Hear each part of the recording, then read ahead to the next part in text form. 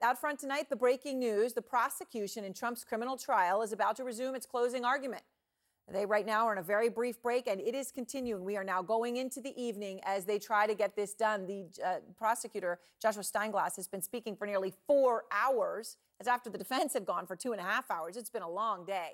Steinglass, for the prosecution, right now laying out his case chronologically as he tries to dismantle Team Trump's arguments. So far, basically, they've tried to take 5 weeks of testimony from 22 witnesses and put it on an actual timeline. So that means David Pecker, Hope Hicks, Stormy Daniels, and a lot of time, well over an hour today, spent on Michael Cohen. And the reason that Steinglass did that was that the defense, in their closing statement, spent much of the time going after Trump's former fixer. Steinglass telling jurors, quote, "We didn't choose Michael Cohen to be our witness. We didn't pick him up at the witness store. The defendant chose Michael Cohen as his fixer because he was willing to lie and cheat on his behalf," adding, "This case is not about Michael Cohen." Well, that, of course, is the big question, whether the jury buys that or not. And according to people inside the courtroom, jurors are paying close attention to Steinglass, their eyes watching his every move, and the jurors also intently watching Trump's attorney as he tried to pin the entire case on Cohen and his lies, saying if putting this on Cohen, you can't convict. At one point, Blanche, Trump's lawyer, listed every person that the defense says Cohen has lied to, and they listed his wife, his children, his coworkers, his banker, the Justice Department, and quote every single reporter he talked to for about a year. And then they tried to really lay it on thick, saying Michael Cohen is the gloat, literally the greatest liar of all time. That's what they want the jury to take away from this tonight. And the major question is how these closing arguments will affect the jury. Will they sway the men and women, 7 men, 5 women, on Trump to convict or acquit? Paula Reed is out front live outside the courthouse to begin our coverage. And Paula, I was down there today. I know you've been working so much reporting here, and you've got some news from your sources on the Trump team. What are they telling you? Well, it's always been the belief that the likely best-case scenario for the Trump team would be a mistrial here. But I'm told there are a lot of concerns that if the jury comes back, and they are indeed deadlocked after they've done their deliberating over several hours or potentially days, that there is an instruction that the judge will give them. It's the so-called Allen charge. This is not special for the Trump trial. This is something that happens in New York State. But the concern on the Trump side is that once the jury gives this instruction, he will tell them, he will say, look, I want you to go back, continue to deliberate, and try to find some consensus, either to acquit or to convict. And there's a worry that that will apply some pressure. The jurors will feel the weight of the historic nature of this case, all the resources that have been expended, and they might try to compromise and potentially convict Trump on some charges, like, for example, the checks that he signed. So obviously a mistrial is something that both sides want to avoid, which is why we heard today both sides trying to convince the jury to either acquit or convict. This is a dark day in America. We have a rigged court case that should have never been brought. Donald Trump's hush money trial entering its final phase today with closing arguments. Trump attorney Todd Blanche telling the jury the district attorney has not met their burden of proof, period. Maintaining Trump's innocence, saying it's a paper case, not about an encounter with Stormy Daniels 18 years ago that Trump has unequivocally and repeatedly denied. Blanche saying the hush money payments were not illegal and Trump was unaware. There's no evidence at all, not even a little bit of evidence that President Trump knew anything about these false filings. Zeroing in on the prosecution's key witness, Michael Cohen, sharply saying, Cohen lied to you.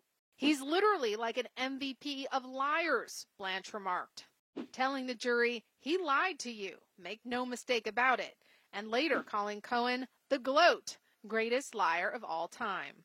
Blanche claiming Cohen was the human embodiment of reasonable doubt and that the jury should not convict based on his testimony. Blanche concluded his argument by telling the jury, you cannot send someone to prison. You cannot convict somebody based on the words of Michael Cohen. But that comment angered Judge Juan Merchan, who immediately admonished that comment as outrageous and highly inappropriate, later instructing the jury to disregard it, saying they could not discuss, consider, or even speculate as to matters related to a sentence or punishment. That is a job for the judge. Then prosecutors kicked off their closing arguments, playing cleanup. We didn't choose Michael Cohen to be our witness. We didn't pick him up at the witness store, Joshua Steinglass told the jury. Mr. Trump chose Mr. Cohen for the same qualities that his attorneys now urge you to reject his testimony, insisting it's a deflection for the defense to make the case about Cohen.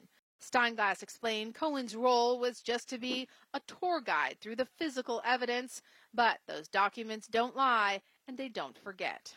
The prosecution then accused Trump and the publisher of the National Enquirer of trying to pull the wool over voters' eyes in a coordinated fashion. They didn't use the term catch and kill, but that's exactly what it was, Steinglass said. And that's the illegal part, because once money starts changing hands on behalf of a campaign, that's federal election campaign finance violations. This is not normal, legitimate press function, Steinglass remarked, calling it overt election fraud. Court continues in the building right behind me. The judge just took the bench again after giving the jury a short break. Now, prosecutors have been going for 4 hours, and it's clear the judge is getting a little impatient with this. There's no time limit on closing arguments, but the judge just stopped prosecutors a short time ago, urged them to halt with an argument they were making about Stormy Daniels and just move on, citing the length so far of this closing argument. So, Erin, it's unclear at this point how much longer they're going to go. Earlier, the judge had said that the jury was open to going as late as 8 o'clock. All right, Paula, thank you very much. And here we are, 7:07, and they're coming back into the courtroom, and it's going to continue. All right, so our experts are here. As they're coming back into the courtroom, I just want to start, Ryan, this Allen charge that Paula's breaking reporting here, this concern that the Trump team has, that as this wraps up tonight, that their biggest threat could be this Allen charge. I think that's right. If I were them, I'd be very concerned about it, because I think right now they're gunning for 1 or 2 jurors as the holdouts who then could hang the jury. But if they get this kind of charge and they are forced to get a consensus of all the jurors agreeing, that puts the pressure on the supermajority of the jurors being in favor of a conviction. So I think that's right of them. So basically they cave on, the ones who would be the ones that would cause a mistrial would cave on a few counts. Especially if it's only 1 juror that's a holdout. They're much more willing to then bend to the supermajority. If it's 2 together, they might band together. But either way, that's not favorable to the defense when the jury gets that message. All right, and this is New York law, as Paula said. But it does make you look at this a little differently. If you were trying to go to pick off 1 juror, it might change that calculus as they're sitting in that room tonight. So, Erin, it could. Now, obviously, it's premature, right? Because we don't know when the jury goes back. They may have a quick verdict, and it may be to quit. They may go back and have a quick verdict to convict. And so until you get a jury that is somewhat deadlocked and are having real problems in making a determination, rendering a verdict, that's when the dynamite charge comes out. And just very briefly, to be clear, the dynamite charge doesn't say to change your conscientious opinion. In fact, in the language itself, it says we're not asking you to do that. What we're telling you is that there's no jury who would be better than you, who would evaluate this case differently from you, who would take it more seriously than you. So go back there, do the best you can to not stay wedded to your view if there's an opinion that perhaps can move you out of it. And I think that is appropriate. It's been used, throughout time, and I don't think it is something that should be overly concerning. All right, so the jury is coming back in the room right now. Mark O'Mara, let me just ask you about, as Trump came in, and he came in before the jury. We saw, I don't know if we have the video here, but he gave a fist pump as he walked back in, and that was so you'll see it here. All right, now, whether he's right or wrong is a separate point. But Mark, do you think he's justified to do that at this point from what you've seen in these now close to 7 hours of closing arguments? Well, any criminal defendant is not justified in doing that, but Mr. Trump has sort of shown himself not to be traditional in any form or fashion. So this fist pump was for the TV, it's for the election, it's for the audience. If my client ever did that, I would take him down a level. You cannot do that for any reason whatsoever, not to mention the jury, the judge might see it, court personnel might see it. It's just not the way you're supposed to act in a criminal courtroom. But former President Trump has never acted the way he was supposed to in most places, particularly not in this courtroom.